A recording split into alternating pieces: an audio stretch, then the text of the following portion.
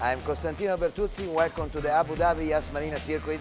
And now I'm going to take you for a hot lap.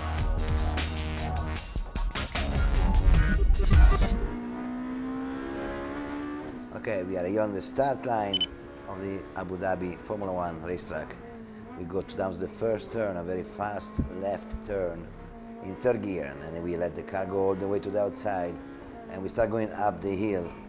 On this left turn, we try to get on the curb, and this right blind turn, that then it will project us down a long straight for a very hard braking. So we go down the hill over here, hard braking over here, try to get on this curb on the left side right here, boom. And then on the right side again, and let the car go all the way to the outside, and then we go to the slowest turn of the circuit, this very slow turn in second gear. Then we let the car go all the way. We try to exit without too much oversteer, because this is a long straight over here, the longest straight of the circuit, where we reach a top speed of 270 kilometers an hour.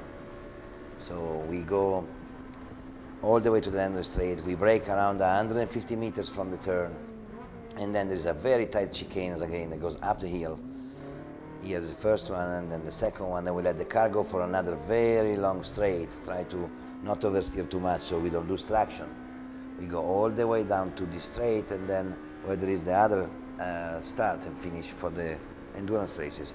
And we go down to the heavy braking over here, and another left and right turn that is gonna introduce us to the very tight part in the infield by the Hotel Viceroy. That is very nice part.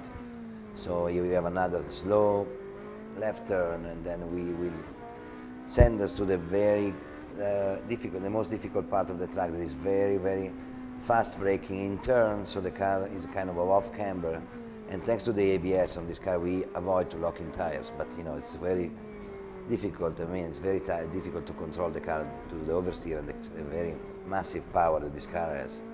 So here we drive into the very technical parts over here. We go towards the last three turns that are very important to get, you know, launched on the start and finish lane.